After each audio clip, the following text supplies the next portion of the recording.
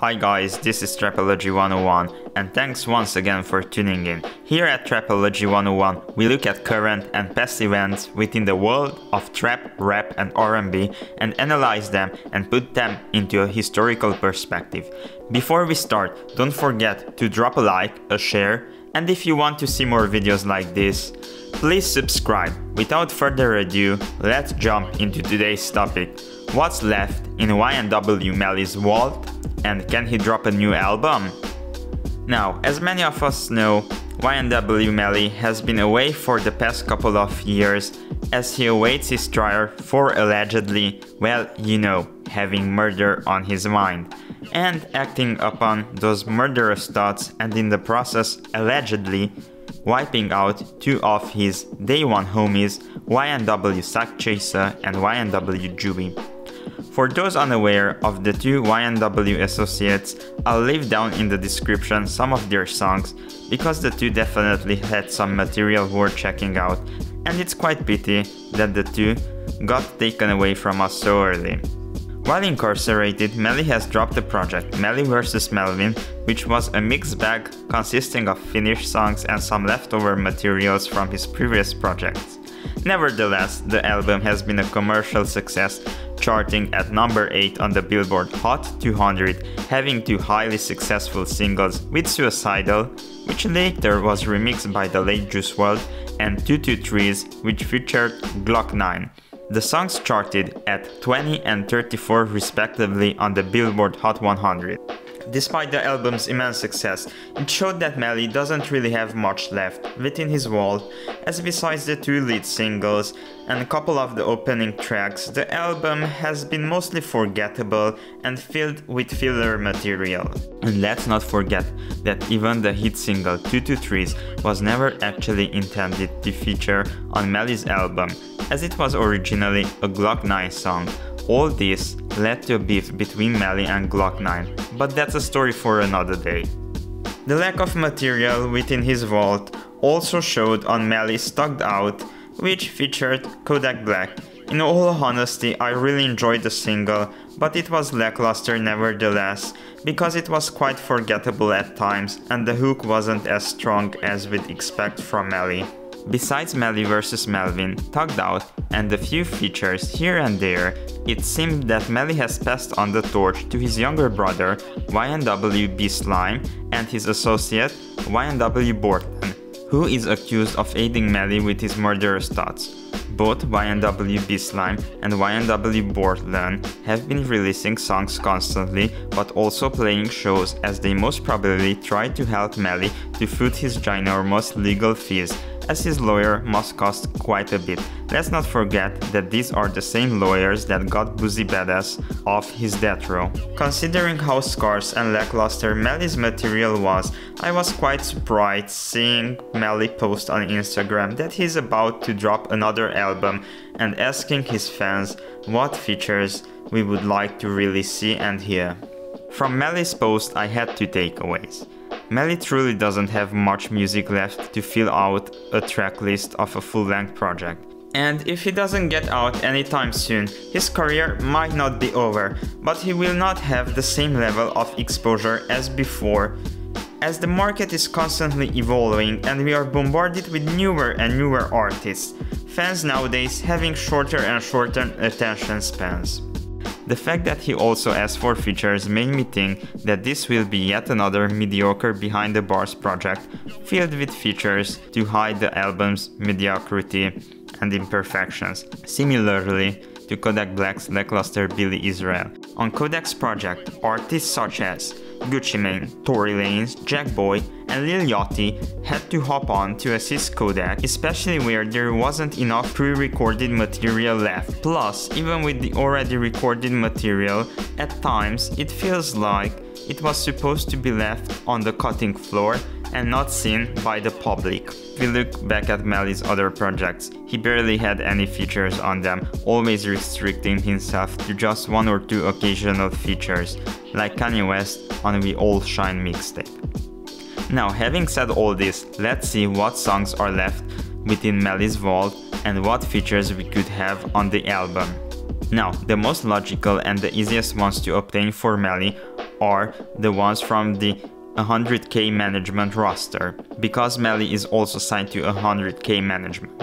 Not putting some of the younger and smaller artists from their catalog onto Melly's album would represent a complete suicide for them, as it's the perfect opportunity for 100K to expose their roster to a more mainstream audience. Now, the first and the most obvious member of the 100K is the late King Von. Some of you might recall that on an Instagram live, Von said that he has another song with Melly in his vault. Back when Melly was free and Von was alive, the two have been constantly hanging around each other and even offered us some really viral moments. Look, alright, so look, my question for the day is, what is your message to your first buddy? Tuka, let me get it now. Yeah, that's exactly what it is. Tuka, yeah. OTL, YCL, YNW, bitch. Oh, goddamn, bro. You said first body. Hell yeah. Like, what you mean first body? To your first body count, bro. Like, which body? What you talking about? Like, which body? What you talking about? Murder on my mom. Who took your virginity? Yeah, fuck that pussy asshole. Oh, God. If you want to check out the full video, I'll leave a link down in the description. Plus, Melly has previously featured on Von's LeVon James mixtape on the song Rolling, which is definitely worth checking out. Now, the only question left is whether Von's estate is willing to let the song appear on Melly's album, or they will keep it for one of Von's upcoming posthumous album. But I'm pretty sure their management, 100K, will manage to sort out the situation and appease both sides of the part. Another artist from 100K roster would be Hotboii, who is a Floridian rapper and was seen hanging a lot around YNW Bortlen while he has been free on bond. A feature on a Melly album would definitely represent a great opportunity for Hotboii, and it might be a great way to further push him into the mainstream. Thus, I think there is no way that 100K won't push him onto the album's tracklist. Other possible 100K members would be YNW Bortlen and Melly's younger brother YNW BSlime. While being free on bond and not frequenting way too many strip clubs, which then broke his parole and went back to jail, YNW Bortlen was constantly seen in the studio, thus he must have plenty of material to assist some of Melly's future releases. While YNW BSlime showed plenty of chemistry with Melly on their track Dying For You, thus I think BSlime would definitely be willing to help out his older brother with a feature, maybe one or two, maybe even more, you never know. Moving away from 100K management, another feature would be Lil Durk, as Melly was featured on Free Jamal on Durk's The Voice. Also, let's not forget that the two also have a collaboration on Murder Beats' Banana Split, which is quite a forgettable song. Thus, I think Durk would be quite willing to help out Melly, even going as far as offering him a free feature, Durk being quite known for this practice of offering free features. Also, Durk might be quite willing to cooperate considering how close Melly and Von were. A possible song of the two could be Hold Me. We know of it for sure as Choppa Squad previewed it on an Instagram live. He is also known for producing Free Jamal from Lil Durk's The Voice, but also for producing some of Von's biggest hits such as Took Her to the O and Crazy Story Part 3. Kodak Black is also a really safe bet to feature on the album, as he has been constantly shouting out Free Melly and he hopped on to Tugged Out. Let's not forget that Kodak Black has been quite dissatisfied with the mixing of his vocals on Tugged Out, thus Melly might let him feature on another song. If not, Kodak will definitely feature on the album through Tugged Out. Young Thug is also a big possibility for appearing on Melly's new album, as Melly is unofficially considered to be a YSL member, as he has been seen hanging around Young Thug together with his fellow YNW crew members before, you know, having murder on his mind and allegedly wiping them out.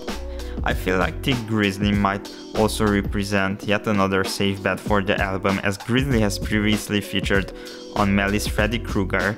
Plus, it seems like Grizzly is really keen on working and hanging around Durk, Von, and all of their associates. Melly and Trippie are known to be quite close friends, as they've been seen hanging around each other quite a lot, and also Trippie featured prominently in Melly's Gang music video, as they were celebrating Melly's brief release from prison in 2019, before, in a mere 2 weeks, heading back into prison once again. Regarding previous collaborations, the two have only one officially released song, SAKCHASER, which also featured the late Juice WRLD.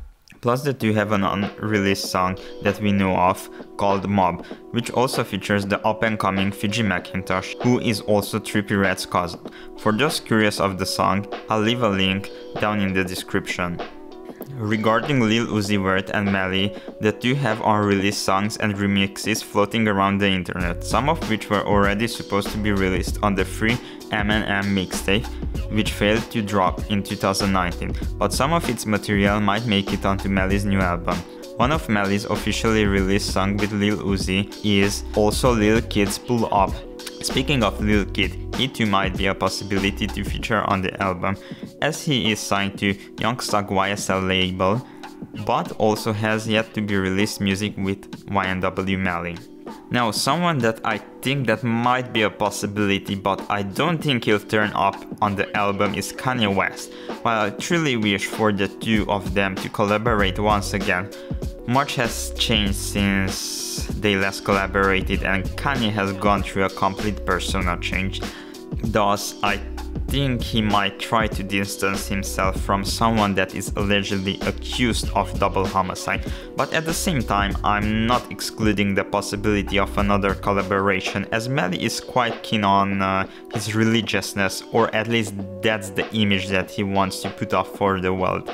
Thus, I wouldn't be surprised if we get some gospel corroboration from the two.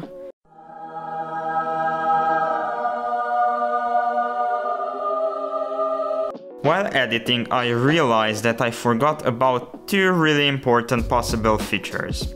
And these are two of Melly's closest friends and associates, Fredo Bang and YOUNGINS. Fredo Bang is a Baton Rouge rapper and friend of Melly's, who is even said to have hanged out with Melly the same night when he allegedly acted upon his murderous thoughts. Regarding YOUNGINS, the two have plenty of unreleased material that has already surfaced on the internet, and it's quite worth checking out those songs, because they have plenty of chemistry together. Now, before we wrap it up, please let me know down in the comment section how much do you think Melly has left in his vault, and also who would you like to appear on his new album. My personal pick would be Kanye West. In conclusion, in case Melly doesn't get out anytime soon, by the looks of it, there is not much left within his vault, so he's mostly at the mercy of his associates and friends' kindness.